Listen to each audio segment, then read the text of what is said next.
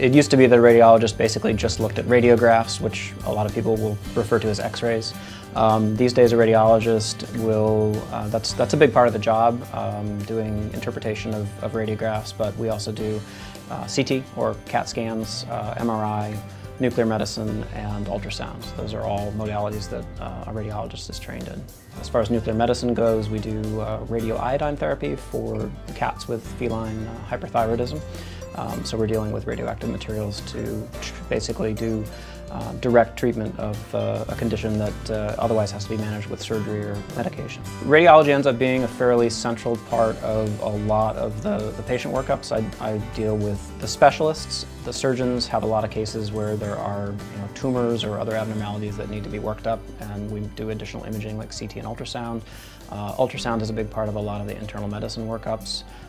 Occasionally I'll be working with the veterinary dentist or the ophthalmologists to work up their cases. So yeah, with very few exceptions, I interact with all of the specialists on some level pretty much every day. It's a very collegial atmosphere. Everybody takes their jobs very seriously, but we also have a lot of fun. Easy to work with everyone, and everybody from the specialists to the nurses to even the support staff are very focused on patient care, and I think it shows. I mean, I think that we have very good results, and in general we have very happy clients.